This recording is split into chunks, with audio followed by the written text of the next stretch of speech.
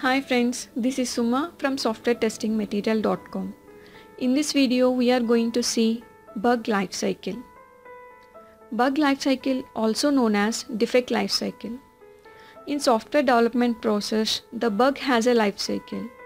The bug should go through the lifecycle to be closed. Name of the bug status may vary, depends on the tools and the process followed in the organization. Bug can be defined as the abnormal behavior of the software. Bug starts when defect is found and ends when a defect is closed, after ensuring it is not reproduced.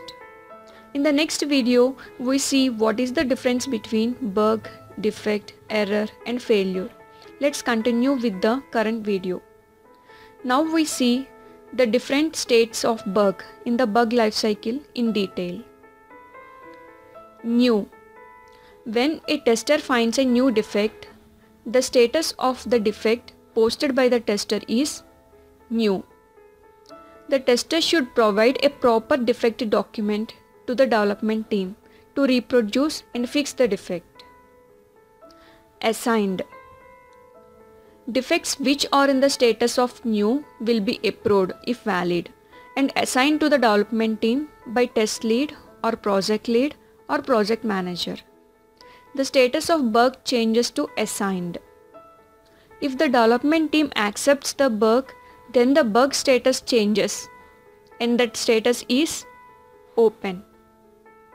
If the bug status is open, then it means that the development team starts analyzing and works to fix the defect. Next state is fixed, which means when developer makes necessary code change and verifies the change, then the status of the bug will be changed as fixed and the bug is passed to testing team. Here the development team changes the bug status to test. If the status is test, it means the defect is fixed and ready to do test whether it is fixed or not. Verified. The tester retests the bug after it got fixed by the developer. If there is no bug detected in the software, then the bug is fixed and the status assigned is verified. Closed. After verified the fix, if the bug is no longer exist, then the status of bug will be assigned as closed. Sometimes while doing retest, we may encounter the same issue again, which means the bug was not fixed properly. Now testers change the status as reopen.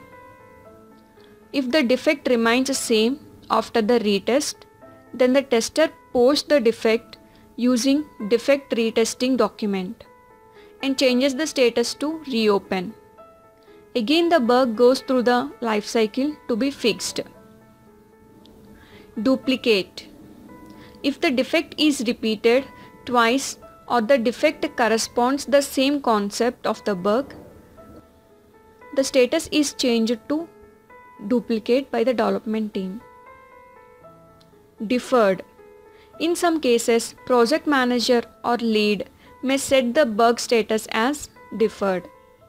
If the bug found during end of release and the bug is minor or not important to fix immediately, if the bug is not related to current build, if it is expected to get fixed in the next release, customer is thinking to change the requirement, in such cases the status will be changed as deferred and it will be fixed in the next release. Rejected. If the system is working according to specifications and bug is just due to some misinterpretation such as referring the old requirements or extra features, then team lead or developers can mark such bug as rejected. Some other states of bugs are cannot be fixed, technology not supporting, root of the product issue, cost of fixing bug is more, not reproducible, platform mismatch. improper defect document, data mismatch, build mismatch, inconsistent defects. Need more information. If developer is unable to reproduce the bug as per the steps provided by tester, then the developer can change the status as need more information. In this case, tester needs to add detailed reproducing steps and assign bug back to the development team for fix. This won't happen if the tester writes a good defect document. Click here to see best practice to write a defect document. Thanks friends. If you have any queries, please comment below. If you did enjoy this video, be sure to like the video. Please subscribe for more videos. Thank you. Have a good day.